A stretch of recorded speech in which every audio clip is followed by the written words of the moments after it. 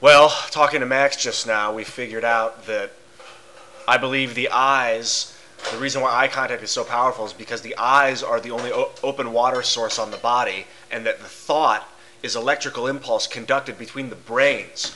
They're connected. We visualize the brain of the person when we look at the body. We visualize the body, what's being processed, and that's what we communicate to. But we send it, and if we look at skin, it's effective because you see the body, but when you see the eyes, it conducts it because it's electricity, and the eyes are the only open water source. It's water.